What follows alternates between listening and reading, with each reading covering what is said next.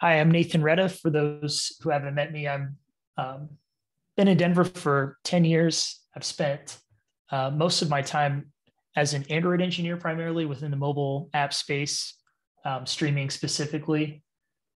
This talk was actually first written last year, and a lot's happened in Kotlin Multiplatform since then.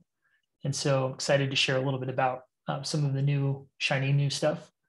Um, I've been streaming audio and video for 4 to 5 years. Excited to perhaps implement some of the shared business logic for some of the stuff that I do in Kotlin multi-platform. As I describe what Kotlin multi-platform is, you'll see why it's powerful. To get started with a brief overview, Kotlin multi-platform allows you to share code between iOS and Android projects, at least Kotlin Multiplatform Mobile. There is a version of Kotlin Multiplatform that allows you to share business logic across multiple clients, desktop apps, for example, and also web browsers. But the scope of this talk is limited to the most common use case, which is Kotlin Multiplatform Mobile for sharing between mobile clients, iOS and Android. JetBrains is the company that's behind Kotlin Multiplatform, as well as the Kotlin language itself. I'm sure many of you have used JetBrains tools. Their IDEs are quite popular. I myself pay for the bundle for their whole suite of tools. It's been quite nice. As far as mobile application architectures, the most common architecture that we see in the presentation layer is model view view model. MVVM architecture is pretty standard on Android, and it's quite popular on iOS as well. In fact, that's the layer that differs between clients. So Kotlin Multiplatform Mobile does not actually seek to render any views in any specific way. It allows you to describe your views in native using native toolkits. So for the presentation layer, native iOS tools are the common tool sets for UI on iOS are Swift UI and UIKit. And so Kotlin Multiplatform Mobile actually does not touch that layer. Similarly, on the native Android view layer, you have the standard options that you would normally enjoy with, either XML layouts or the new Jetpack Compose. And it's actually possible to use a cross-platform UI solution at this view layer, whether it be Flutter, which is a Google framework for developing mobile apps using the language called Dart, or React Native, which is also very popular. There are a number of things that you can do in the view layer. But in the domain layer where Kotlin Multiplatform Mobile lives, on the left side, what you'll see is a traditional native mobile app architecture where iOS and Android business logic are separate, which point independently to Swift and Kotlin models, as well as backend APIs that are often shared. So often you see complete apps written in Swift or in Kotlin, whether it be for iOS and for Android apps. But with Kotlin Multiplatform, the idea is to share that business logic in your domain layer, shared models and shared business logic. And the backend APIs will typically be as they normally would be if you were not using Kotlin Multiplatform Mobile. And to get started, first thing that you'll need to do is go over to the Android developer website, download Android Studio at the link shown here. Alternatively, you could also install IntelliJ IDEA, and you will have to, in both cases, get the Kotlin Multiplatform plugin. So that's actually in preferences or in settings, where you have to then navigate down to the plugins and pull and do a quick search for Kotlin Multiplatform. Within Android Studio, as you'll see later in the presentation, it provides good support for Kotlin Multiplatform Mobile, but not so much for Kotlin Multiplatform for desktop and web clients. On the right side of the screen here, you'll see that there's a bit of this is coming from the JetBrains website. There's a bit of support as far as videos and guides and things that you can do for Kotlin multi-platform, as well as the ability to target Windows, Linux, Android, iOS, watchOS, etc., with Kotlin multi-platform. This is actually just a visual representation of what I just discussed about how to actually install the Kotlin multi-platform plugin. So those steps are these steps are for Android Studio. It's very similar in IntelliJ IDEA. There's actually a GUI for creating a Kotlin multi-platform mobile application within the templates that exist with Android Studio and also IntelliJ IDEA, with the option to do different build framework distributions for iOS targets. And that's actually quite nice. And that's how I generate projects when I'm using Kotlin multi-platform myself. As far as the structure of the app that's created, there's a shared module for all of the shared logic that's going to exist for both the iOS and Android clients, which is a Kotlin only module, and that's built using the Gradle build tool. The Android client also uses Gradle for a JVM target, and the iOS app uses Swift using Xcode, which builds, the native iOS project uses iOS build tools such as Clang and Swift-C compilers. It gets a bit different once you're using Kotlin JS, and frankly, I have no experience with the JavaScript aspect of Kotlin multi-platform, but there is support in the community for if you were to actually want to use common Kotlin code in order to target a web browser, but that's not something that I've actually explored. Diving into the weeds a little bit here. This is the folder structure of what will exist if you actually create a Kotlin multi-platform project. You have your root directory. You have a shared library that exists underneath the root directory, and then separate iOS and Android app folders that house all the native specific code.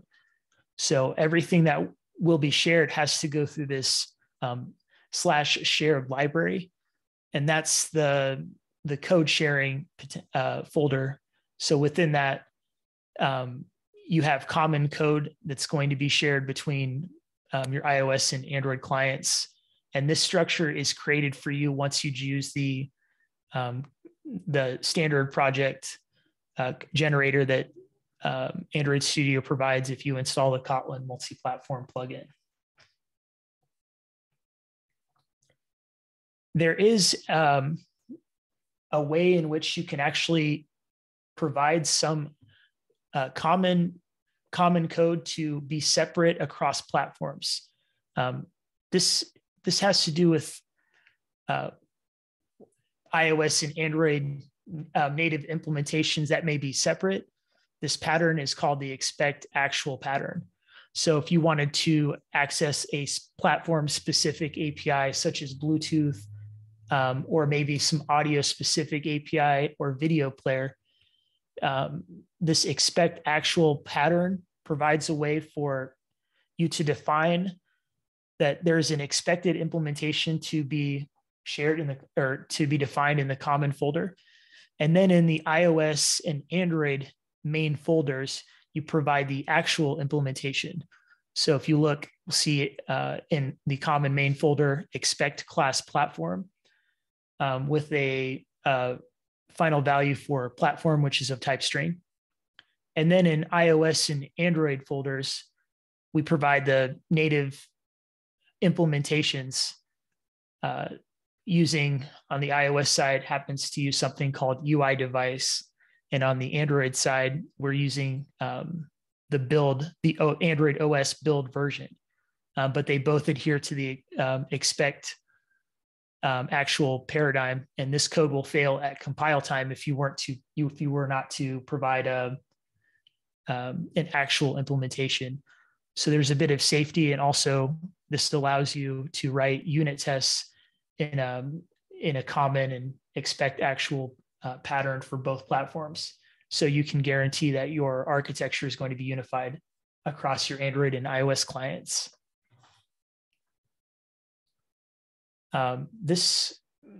The build system is different between iOS and Android.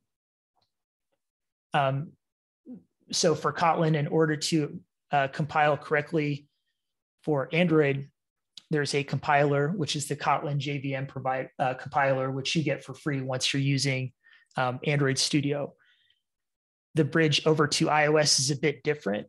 There's a Kotlin native compiler, which produces an iOS.framework binary.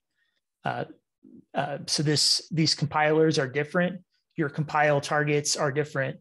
Android being a JVM target and Kotlin being an LLVM native target.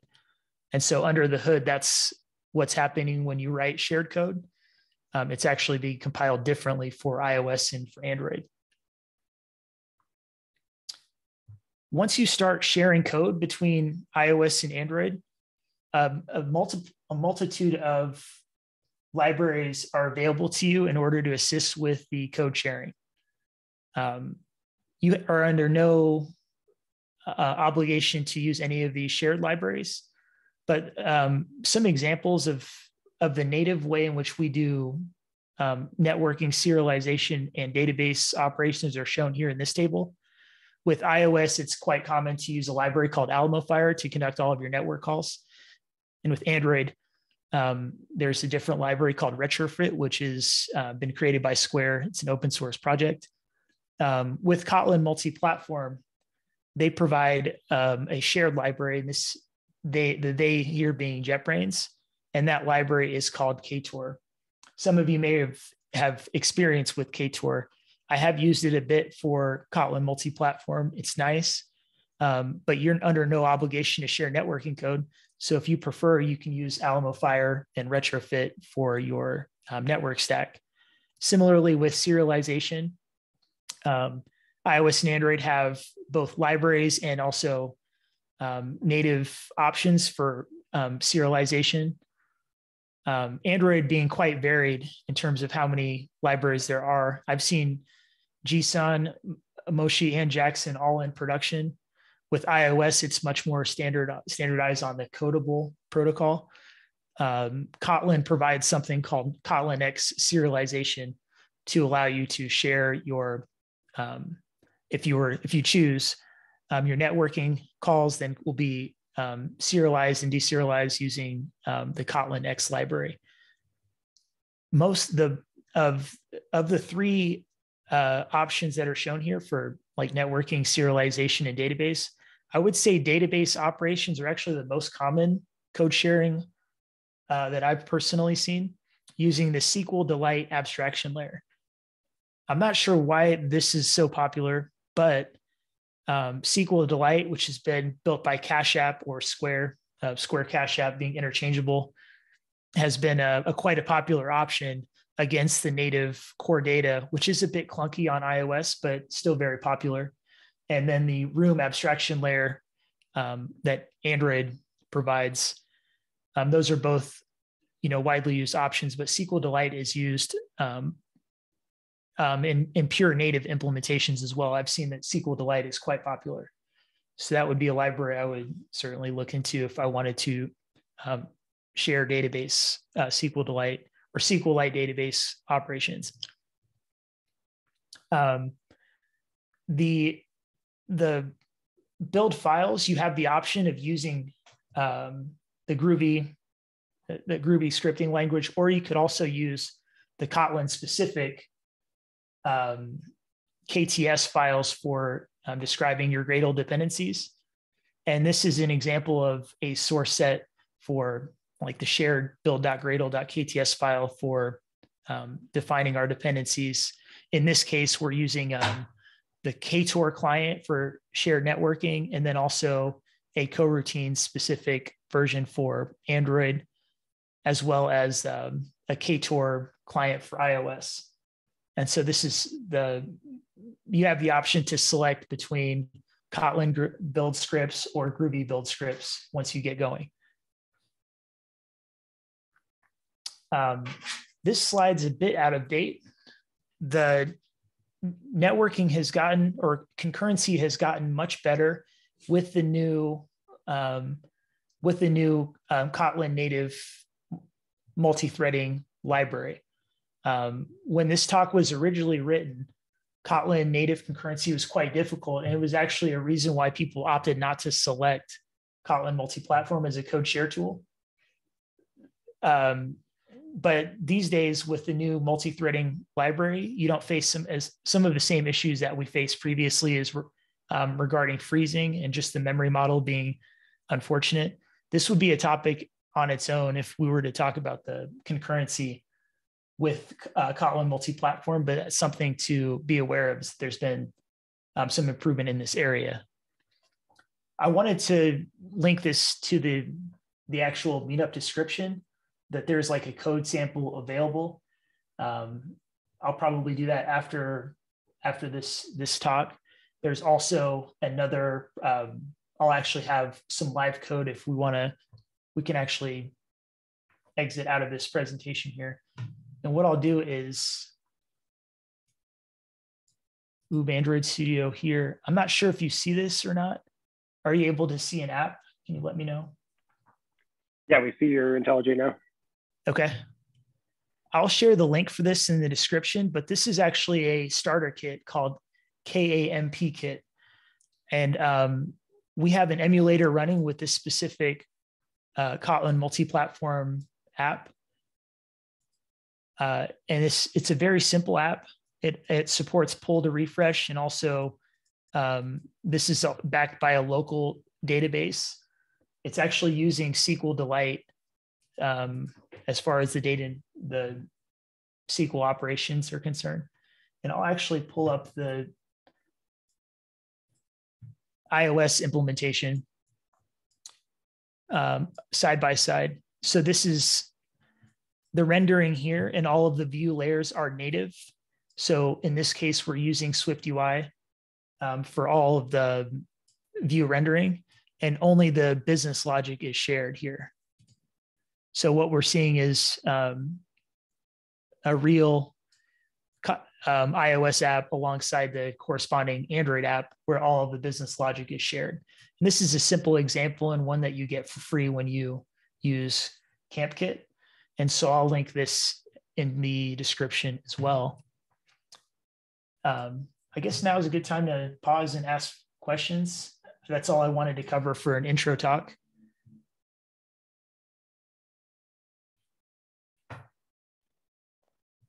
Is this? I have a question. Yeah, go ahead.